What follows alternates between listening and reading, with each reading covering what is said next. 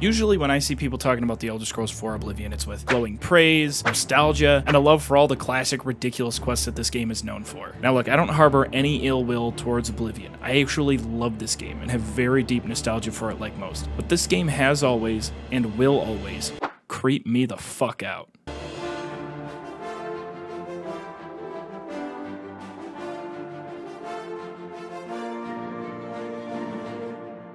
I've tried to record Oblivion for the channel several times, and I've stopped playing almost immediately every single time, either because I didn't have what I thought was a good enough idea for a video, or nothing really popped into my head of a silly adventure that I can go on. This isn't due to a lack of ridiculous adventures available in this game. That's how obviously visible I am to them. I'm right there. Because, you know, if you've played this before, there's a bunch of options for what a funny video could be made on. This is simply due to the constant stage fright and anxiety that this game is inducing in me at all times while playing. See, this game is just so goddamn... He's here! Oh, Jesus! Stop! Let me explain. Right off the rip, this game starts you in this dark, dingy, dreary, dirty, any other D-word dungeon, creepy background music, and the soothing but very serious voice of Sir Patrick Stewart. Let me see your face. You make your way through the dungeon and caves, but only for him to be murdered in what is possibly the most embarrassing display of Secret Service of all time.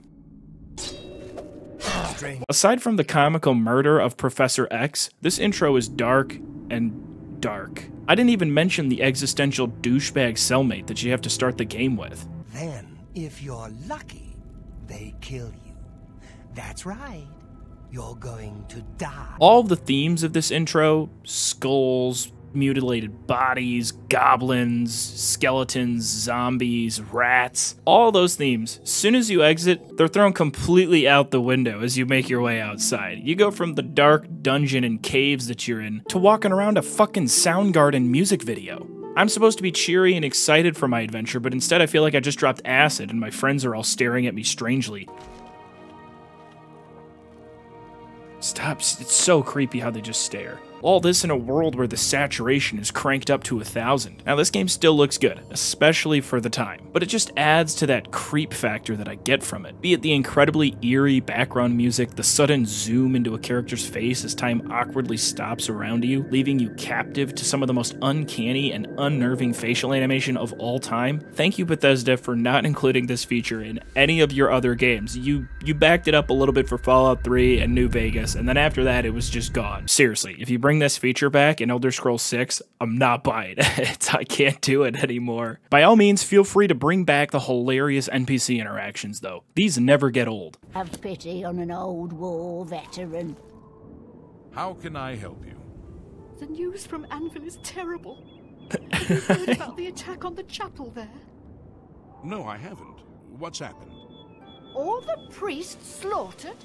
The whole chapel desecrated? No! Aside from the robot-like NPCs who all somehow look like they simultaneously want to bake me a batch of cookies and rip me in half while my entire family watches, we have the one thing in this game that scares me beyond belief. Surprise approach, quest giver NPCs. Take this. It's from a friend. I live in constant anxiety whenever I play this game because I'm just afraid that at any moment anyone can just pop up and fill my screen with their ugly face, their sunken eyeballs. Pardon me. This doesn't only apply to the quest givers, by the way. Although they are the scariest, the Imperial Guards, they're not getting off light. They're also scary as shit. What the fuck was that? It's all over, Jesus Christ, you scared the hell out of me. And what's worse is that I start to even suspect NPCs who aren't planning on engaging me in dialogue because they all have the same fucking walking animation. Doesn't the name say What are you doing? Speak. It's an Oh, what are you coming at me for, man? Oh my god.